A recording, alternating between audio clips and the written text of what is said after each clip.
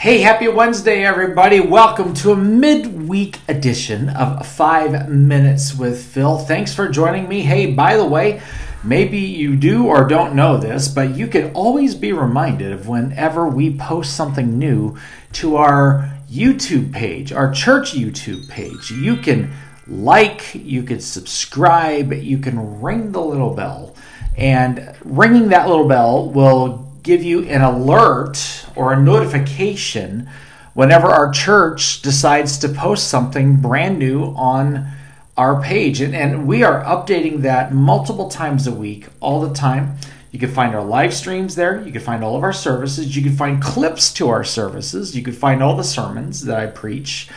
Every edition of 5 Minutes with Phil.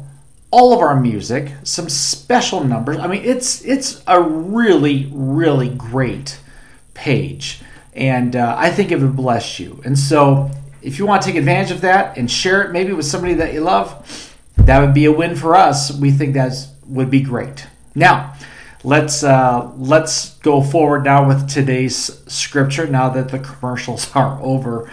I've chosen the scripture from Isaiah chapter 50. Isaiah 50 verse 10. And there is there's a question that is asked in this verse that I think we can actually, a lot of us, relate to at some time in our lives, and maybe you're there right now. And I'd like to share that with you. Take a look at this. Here's what it says. Who among you fears the Lord and obeys his servant? If you are walking in darkness without a ray of light, trust in the Lord and rely on your God. I had a tough experience last year here at the church. If you've never been in our sanctuary, we have no windows in the sanctuary, and so when the lights are off, it's really dark. And I thought, hey, I think I'll take a shortcut through the side door and go through the back and go out the main doors of the sanctuary and I don't know, save time, whatever. So I open the door. It is pitch black in there, and I'm just hustling, and all of a sudden, boom, I ran into a chair. Now, we've got these metal frame chairs. And I ran into it shin first. Okay, not chin, but shin, the bottom part of my leg. And I just collapsed on the ground, and it hurt. And I'm telling you, that thing was bruised for weeks because I hit that thing so hard. And the problem was I was trying to walk in complete darkness without any light at all, thinking that I could navigate the rows of chairs that were obviously on the other side of the door. Boy, did I learn the hard way that wasn't the case. Well, I want to refer back to this scripture that says, the second half of it said, if you're walking in the darkness without a ray of light, trust in the Lord and rely on your God. Now, in my experience, I could have used a flashlight. Maybe it would have been good if I would have just turned on the lights before I went in there.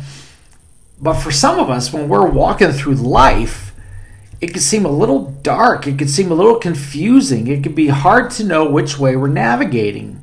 It could be hard to know which way we're going. And sometimes amidst all of that confusion, we can actually get hurt because we're not really trusting God, our light, to guide us and his voice to tell us what to do. We're kind of just feeling around, or maybe we're just going full barrel into the darkness and we're not even aware of some of the obstacles that might be standing in our way. And you know what? If you're at a place of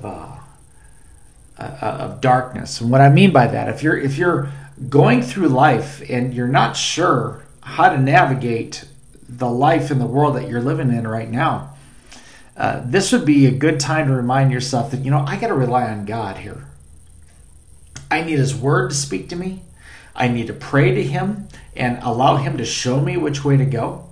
Maybe God might put a godly person in your path to help you understand what is the right way to go and what is the right direction to take. But I would encourage you, don't try to go through your spiritual life and your spiritual journey without the light of Jesus Christ. trust him, as the scripture said. Rely on your God. And I believe that he'll direct you exactly where you need to go. And you won't get hurt. All right. Thanks for joining me. My time's up. I appreciate you. Love you. Thanks for being with us. And Lord willing, we'll see you again next time. Okay? You take care. Bye-bye.